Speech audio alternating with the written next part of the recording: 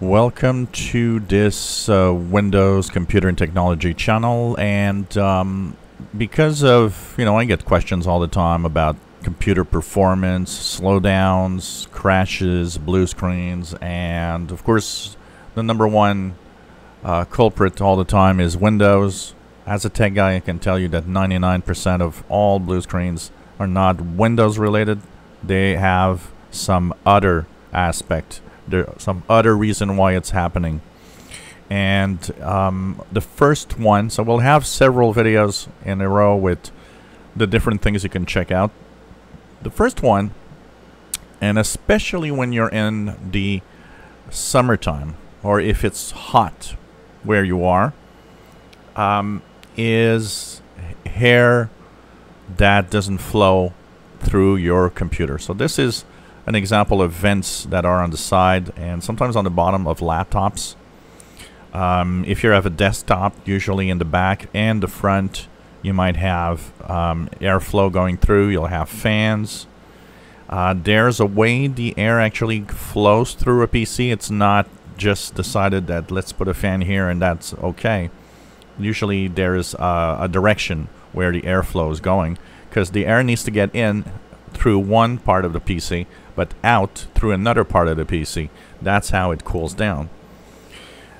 The biggest problem is clogged vents, because dust will actually stick here and will over time create a big chunk of dust blocking the vents.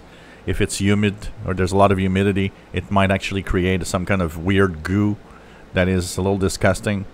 If there's a smoker, or if you are a smoker, these are often the worst PCs that I see, because they actually have a yellowish goo from the smoke from cigarettes, and that goes through the vents with the dust and everything, and it just sticks there.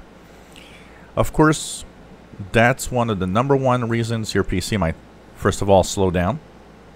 Notice your PC is slowing down. Maybe it's hot. Today's PCs, most processors will have what we call throttling. The processor monitors temperature. Temperature rises too high. To reduce the amount of heat, it's going to slow down the clock speed. That also means it's going to slow down your PC. That's one reason. Blue screens that are happening regularly could be caused by this also. Why?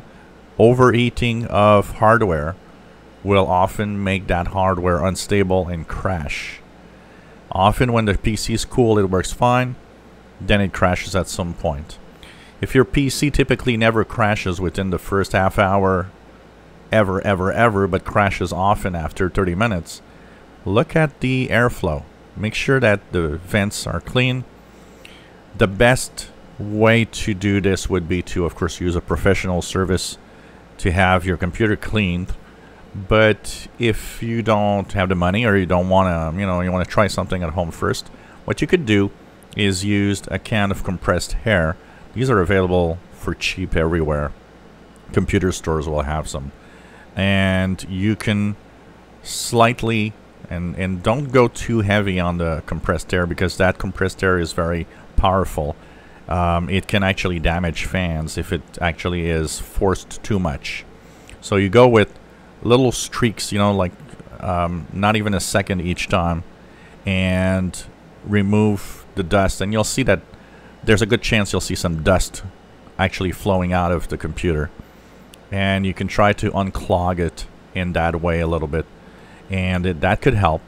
I do not recommend using a vacuum cleaner, because vacuum cleaners will, or could sometimes, pull stuff, can actually suck parts. It happened.